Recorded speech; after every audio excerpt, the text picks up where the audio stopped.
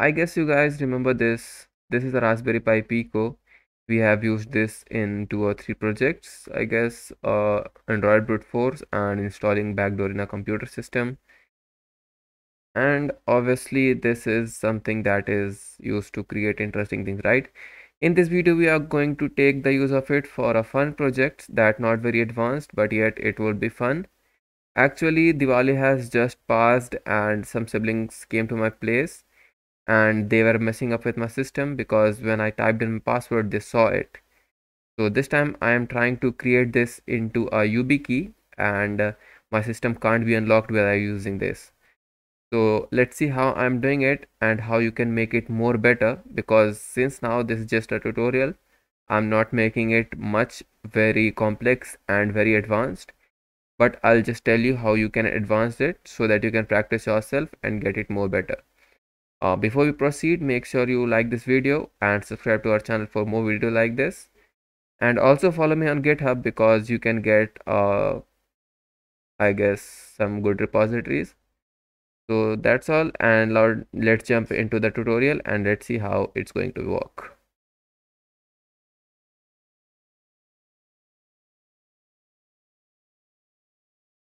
So here we are using Ubuntu on a virtual machine, and I have installed Thorny as the code editor.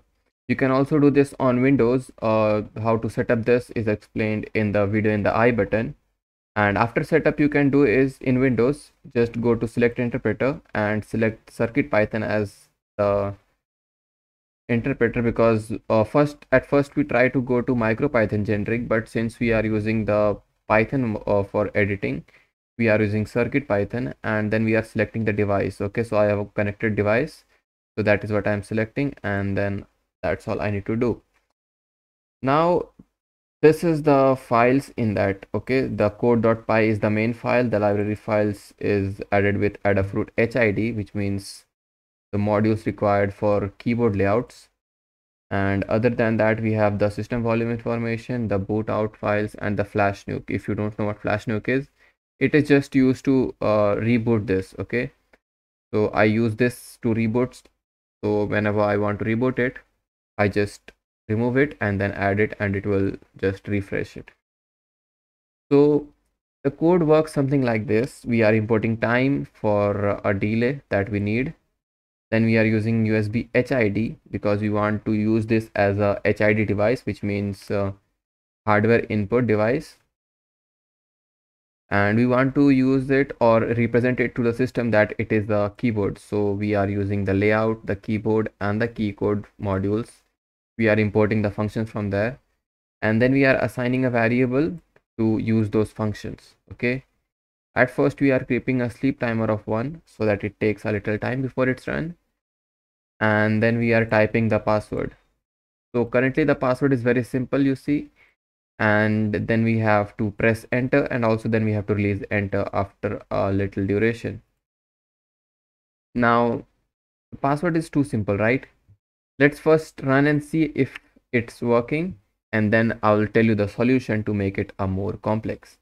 So if I run it, okay, and you see it types in strange and then enter, you see it said enter, that's why it came in right down here.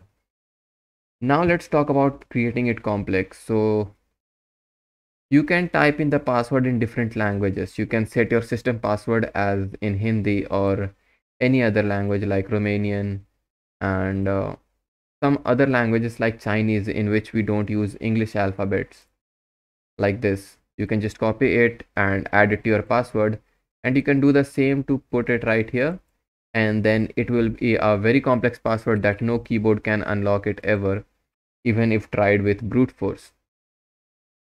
So this is all a simple project, and obviously it might be secure and fun.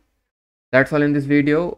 And the last thing that I want to point out is, what if someone steals this device?